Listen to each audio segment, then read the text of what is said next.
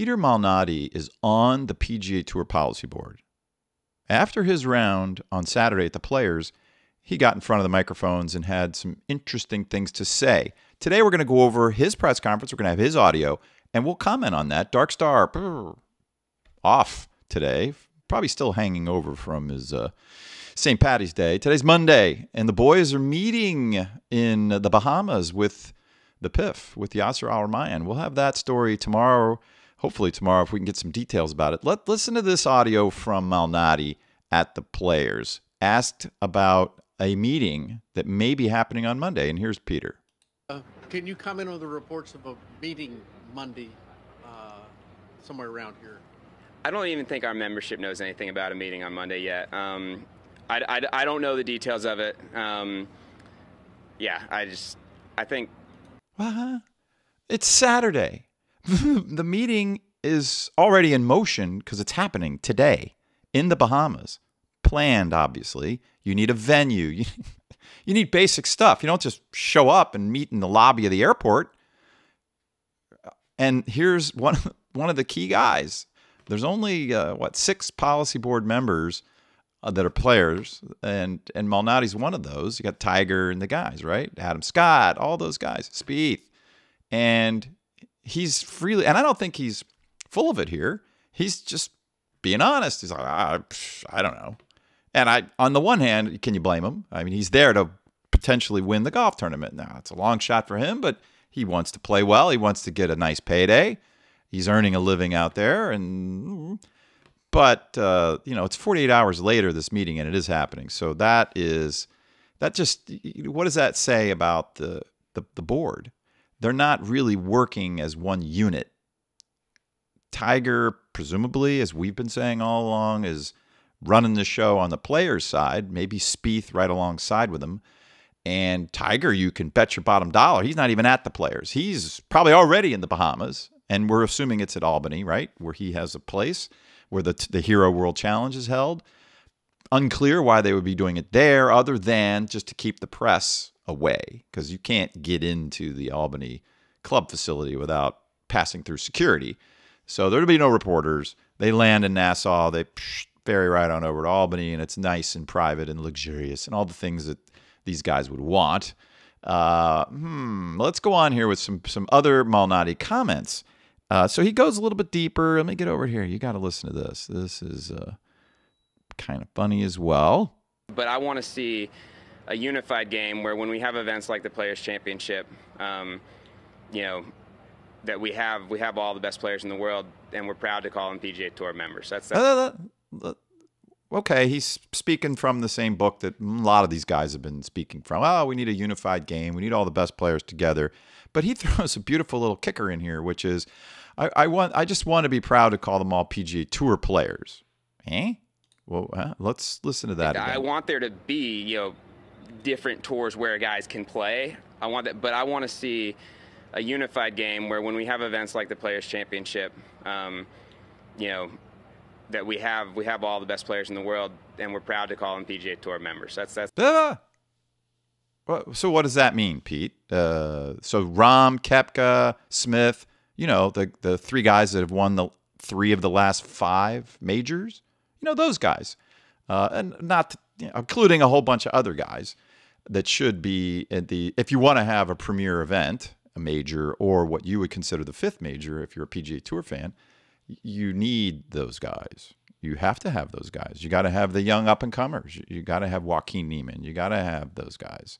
Got to have Taylor Gooch. That's just a requirement, in addition to the superstars. Okay, but they're going to be PGA Tour members? What exactly do these guys talk about when they're around the conference table at these board meetings? Who is feeding them this line? And the only thing that makes sense to Dark Star and me is that the tour leadership, and let's assume that currently is Tiger Woods and Jay Monahan, with perhaps Jimmy Dunn and Ed Hurley taking a bit of a back seat, since we've always said that those guys, Dunn and Hurley, and the independent board members, the non-players, the business guys, the tycoons, the Wall Street guys, they're tight with the SSG guys to some extent, And the PIF move is what they want. They put that together in the framework. That was their whole idea. And now the players have taken over the asylum, and we're not headed in that direction. But we don't believe that Hurley and Dunn have changed their minds. No. It's safe to assume that Jay Monahan is where you would assume a guy like Jay Monahan, who we don't respect as CEO of anything, could be the nicest guy in the whole world, could be the biggest jerk in the whole world. We don't care. We're looking at this as a business, the business of golf. If you're going to have a professional sport, it better be well run, and he ain't the guy. So what's he doing? He's in job preservation mode. So if he's, I better be snuggly with SSG and Tiger because that's the way the wind is blowing because I want a job. I'm making $15 million a year. There isn't another job on the planet ever that I could make $15 million a year if I'm Jay Monahan. So I'm hanging on this thing like grim death. I don't care what it makes me look like. That's what I'm doing. And if the wind starts blowing the other way, then I'll be out there singing the praises of the PIF and Yasser Al-Rumayyan once again. And I'll try to get a job there too. So forget Monahan. But what exactly is the PGA Tour telling guys like Pete Malnati? It can only be one thing. LIV is going to go out of business. LIV has no viewers. LIV has no fans. You can turn it on and see for yourselves, guys, and of course they don't, that the LIV, there's nobody there. There's nobody there. There's nothing happening. I won't say what I want to say. So they believe that. And we'll go to some tape here of Malnati. I'll get to that sound right now, actually, maybe. We'll just do that. They believe this. They believe that LIV Golf is going away. Therefore, there must be a pathway back to the PGA Tour because only if LIV stops functioning will all those guys need a place to go play. And most, if not all, those guys are going to want to play on the PGA Tour. They're not going to want to play in Asia or in Europe, although some of them probably would try to Europe. That's what he believes, and that's what he keeps saying. All right, let's get some more audio here. Ready, go. That's what I want. I don't know how we get there, but that's what I want. Are you a little surprised? I mean, a couple of us talked to Webb about this last week. Like he said, Webb. Yeah, I've never met anybody from the Public Investment Fund. Never spoke to them. I'm not talking Yasser, but even like at their lower levels. No. Do you not need to know what they want? Well, that is why our commissioner has been saying for months that the next step is to have Yasser meet with players of the PGA Tour. He's been saying that for months, and there's. Oh yeah, how did we miss that? Jay Monahan's been saying for months and months, almost. Pete says here, months that of course the players need to meet with the PIF. I mean, every time I see Jay in front of a microphone, we hear that. Come on. Now, I don't think Malnati, he does not strike me as he's not. Peter is obviously an accomplished player. He would not have a tour card on any tour. And there he is with a tour card. But his ability to be a corporate shill and go out and lie in front of a camera like Monahan is trained to do, and other corporate people are trained to do, or at least lie by omission. They're not going to tell you what they're actually thinking and doing, and they're going to mislead you. That's not really a lie. I just didn't say what we were really doing. And, of course, all companies do that. And certainly the PGA Tour has been busy doing that. Look no further than June 6th. We're going to have a joint venture with the guys that we've been hating for the last year and a half. Okay. And there are many examples of that. But Malnati here, he's telling the truth as far as he sees it. So who's telling him, presumably in a board meeting or on a board call, that, of course, the players need to meet with the PIF? Well, Monahan. He's been telling him, yeah, we need to get that set up. We'll get right to that. I'm on that. Don't worry. I got that covered. There's been obviously all sorts of challenges to making that happen, but no, of course, that's essential. What challenges would those be? This is the challenges to having a meeting with the PIF and Yasser Al-Rumayyan? Well, of course, he doesn't tell us that, but that maybe getting his chickens rounded up. Tiger Woods and the gang have no real interest in the PIF at the moment. So maybe that's the challenge. But he actually believes this stuff. He could have a meeting, 3-4 months ago, Peter. I mean, that's absolutely essential because at its core, like, players have no business running the PGA Tour, but this is a member. All right, we're going to skip over this part. He's been sort of grilled on this comment, unnecessarily, unfairly. He's not saying the players have no business running the tour in that strict context. He's saying the tour needs professional management, and we're players. We want to play golf and win tournaments. And he's right, that you need to have players on the board, not in the management meetings. That's different. The board, tends to the vision and the big stuff, and the little stuff, or the medium stuff and little stuff, is run by the pros, presumably the commissioner and his team. Although we don't respect Monahan. So let's get skipping ahead here. Let's go to another really interesting one. Here we go. Ready, go.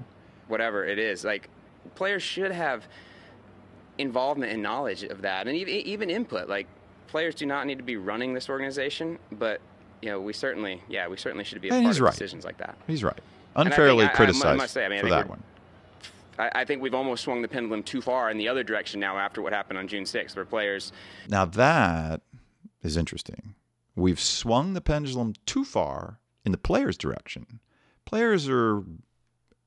He can't mean anything else, that the players are running the show now. And it's too far.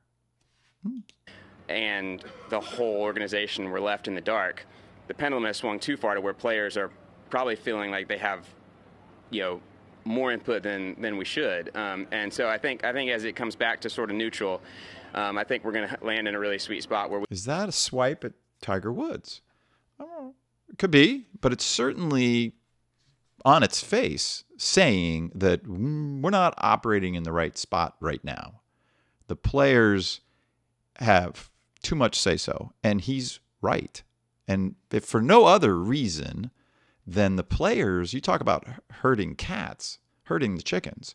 The players have, if you talk to the 100 top players on the PGA Tour at any given moment, you're going to get 100 different points of view, and you're going to get 50 very different points of view on big topics because they're all working for themselves and they have their own agendas and they're all in different places. Not all. There's how many groups? Maybe there's 4 or 5 groups of players that might have similar professional ambitions because of their age, because of their ability, etc. There's way too many cooks in the kitchen to get anything out of the kitchen that's going to look right. So you can't have that, and I think Malnati's right on the money there. I give him credit for that. Let's get to the 6-minute mark and check this out. I mean, that's obviously that might be the thing that's most top of mind for people. All right, we missed the question there. The question was, what about players coming back, the live players? What about them coming back to the PGA Tour for this grand unified game that you'd like to see, that you said a minute ago, Peter? How's that going to work?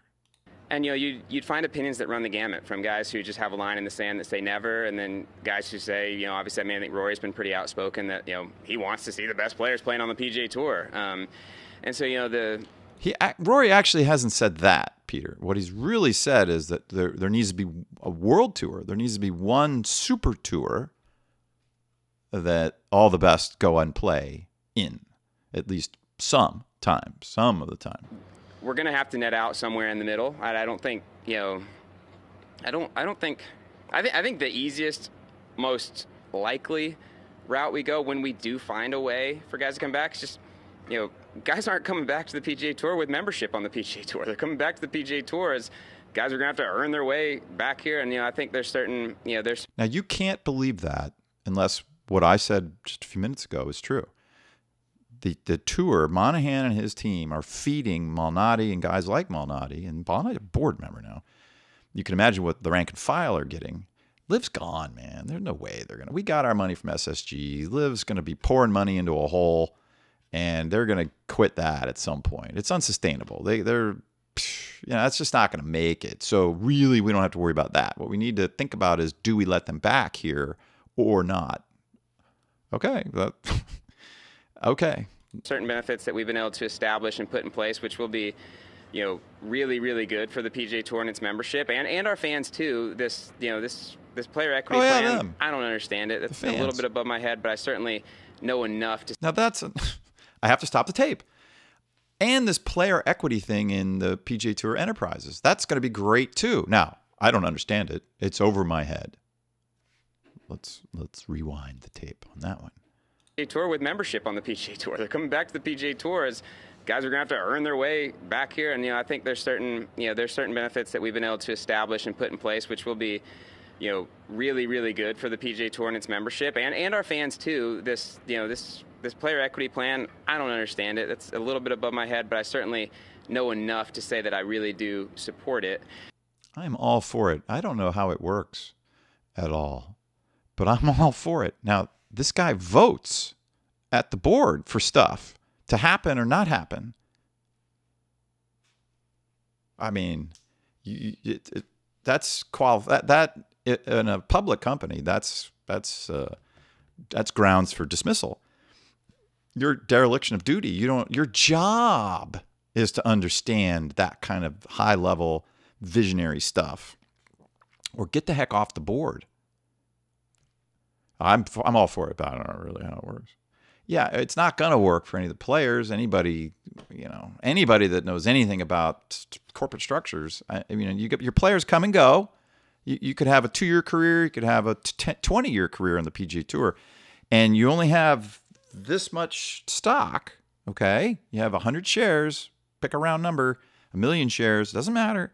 You're going to start giving out stock options to legends of the game because Tiger's got his hat in the middle of all that. I want that. I want more of that, less of over there, and all of that. And so they're going to hand it all out. And then 8 years from now, what are they going to hand out? Okay, that's problem number one. Problem number two, stock options and equity awards are possibly worth something for essentially 2 reasons.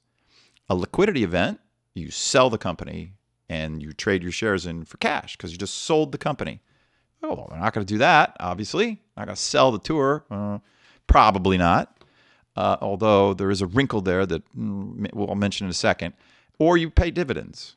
They're going to start paying out profit or cash flow to past players.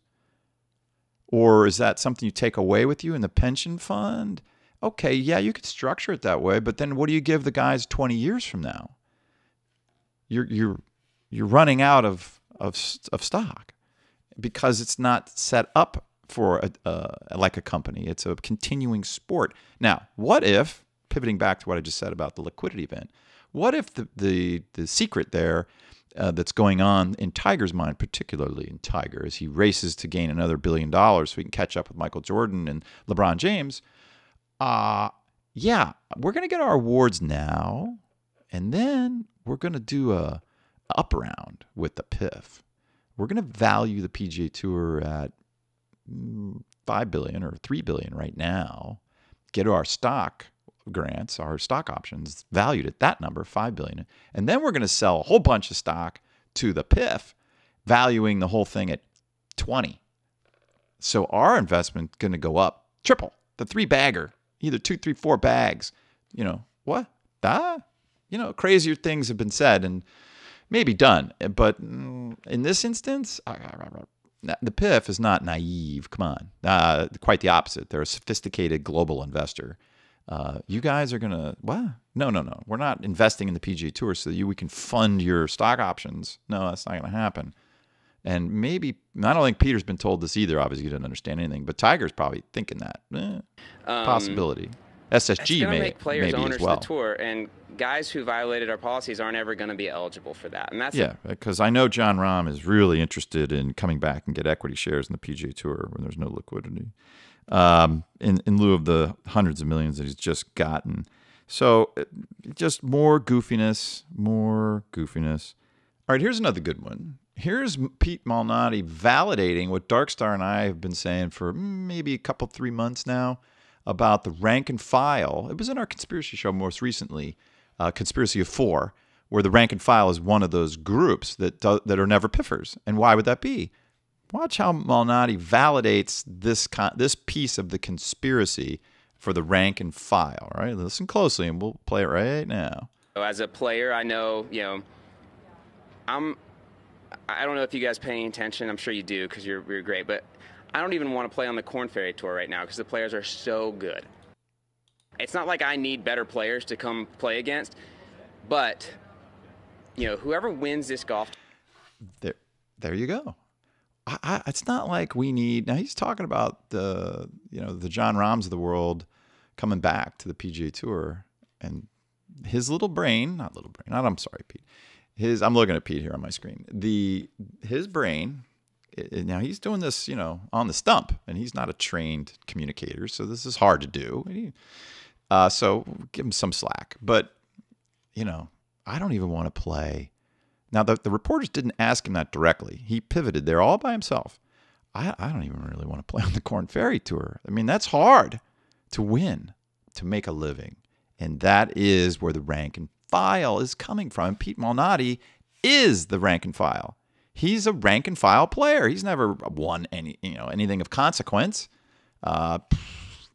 He's the face of the rank and file, and that's why he's on the board. He's probably very popular with the middle-of-the-road player. And a middle-of-the-road player on the PGA Tour that has a card is an excellent player, but not compared to the top 20 guys that are in the top 20 sort of year in and year out. We don't need more competition. That's really the last thing we need. On the other hand, to keep purses, now he doesn't say this, but he knows, to keep purses high and to keep fans engaged, we have to have the best players or nobody will watch. And we won't have a sport. So how do we balance that? And that's the challenge that conspirators have. SSG, Tiger, the independent board members, and the rank and file. Those are the 4 conspiracy groups from that video. You go watch this a couple weeks ago. They sort of have a similar objective, but very different motives. Keep the PIF out.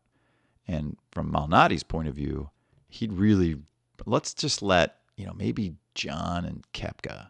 We'll get Rahm and Koepka and then keep all those other guys out. Let them retire somewhere and go play the Asian Tour, because then I, Pete Malnati, and the guys that I represent have a much better crack at finishing 30th or 20th in a tournament like the Players instead of 10, 20 spots down, which you do the math, that's a massive amount of money. Just having another 10 live guys at the Players is going to skew the cut. I mean, if Neiman's there, Gooch is there, Hatton's there, there's a long list. I mean, it's a decent list. That maybe Malnati doesn't make the cut. Well, that's a big payday to signature event, and he knows that. And the rank and file, believe me, they're looking at their finances every week, like, oh man, and figuring out how to put not nickels, but to put money together. They've worked their tails off to get here, and they sure don't want to give it away. And, Malnati, well, here's a good chance to say how he finished. So this whole presser is on Saturday after he plays well. On Sunday, he shoots the highest score in the field. What a shame for him. But he's +9, I believe it is. He's 9 over on Sunday at the Players to finish, I think, 3rd from the bottom. So he's almost dead last. Now, is that his game? Is that somebody got to him on Saturday night after this presser and said, hey, man, there's a meeting on Monday. Don't go out there talking about the fact that you don't know about it. You should know about it. You're a board member, so don't do that again. And the meeting's in the Bahamas. You can jump on one of the tour jets, and we'll get you over there. It's a very short hop from Ponte Vedra over to Nassau. It's a 15-minute gig, 20-minute gig, not 15. It's a 20, 25-minute flight. You get right there, you get in and get out. And lo and behold, his game disintegrates the next day. Well, the joys of being on the PGA Tour Policy Board right now. Okay, and here's the final little bit from Malnati, which is, it really is a perfect example of how not plugged in, at least him as a policy board member, is to the overall situation with the PIF and Live Golf, which is their focus. It has to be. It's a monumental problem for them, and you would think that the board would be all over it. Okay, here's a little ditty on team golf. Do you see, Peter, pathway or how you integrate team golf? What do you see as the bigger obstacle, I guess? Yeah, that was so. That's something that I need to understand better. What what Yasser is really trying to accomplish here. Because like if we look at, obviously the greatest team event in golf right now is the Ryder Cup, and it's incredible. But what this sort of, I don't know, Liv, what they're doing, but it seems like a very forced team model to me. When at the end of the day, are there any fans that care which team won the tournament? Like, and I don't know. I don't know what fans of Liv want or care about. But like, are there any fans that care who won? Like, that seems so contrived to me. And so, like, I feel like we could also create some contrived team golf something somewhere outside of the FedEx Cup season. But like, what does he really want is a question that I want to understand better, because Why don't you throw in a reference to the Tomorrow Golf League? That would work right here. I don't think it's some contrived fake, add up random guys' scores and call them a team. I don't think that's it. I think what he means is more stuff like the Ryder Cup, I would guess. But I have no clue because I haven't talked to him. I have no clue because I haven't talked to him. But you haven't picked up a golf publication and just, I don't know, maybe spent 10 minutes, maybe while you're in the bathroom, figuring out what Liv's doing just as a model. It's not that complicated. It might take you 10 whole minutes to have an understanding. So you might be able to express some, interesting points at the board when you're talking about how to compete with them. So that's, I don't see a way that we incorporate team golf into the FedEx Cup schedule. I personally don't want that, but. Ooh. You might get an icy stare from Tiger Woods when they walk down the hallway for the next board meeting. What do you mean that TGL, where I'm going to play, Tiger Woods, where I don't have to walk? What do you mean we're not going to get, integrated in? It's we want points. We want all that for the team golf. What are you talking about, Malnati? I can always have my mind changed if I see a great idea. But personally, I don't want that, and I don't see a way that we do that we integrate team golf within the FedEx Cup schedule. We're going to have... Now that is expressing, truthfully, the viewpoint of the rank and file. The rank and file isn't a part of the team golf. They're not invited to the Tomorrow Golf League, where it's always tomorrow. They're not there. It's another giveaway to the top players. So if you're in the top 30, then rock on. But if you're not in the top 30, then team golf is... What? They're going to get even more money out of the PGA Tour's coffers? That's less money for us. So Malnati truthfully is expressing that viewpoint. So he is being representative of the rank and file, which is his job. So good for him. Some time to play with in the fall, I think. We're going to have some options, but I just don't know. So to clarify, you are not a big cliques guy. I'm sorry? All right. You're not looking at the picture, but you hear him say, I'm sorry? He has no idea, literally, what that reference to the cliques is. Now, granted, we don't like the name, or at least I really don't like the Live team names and have said so from the beginning. But, I mean, you're on the board of the competitor. Can you imagine a board member of Toyota not knowing what a Porsche 911 is? Maybe a Honda Accord. I think their business model, though, is they see those teams as franchises that could be sold. And so, like, that's a potential revenue source, in terms... Now, you hear that? You have to listen closely there.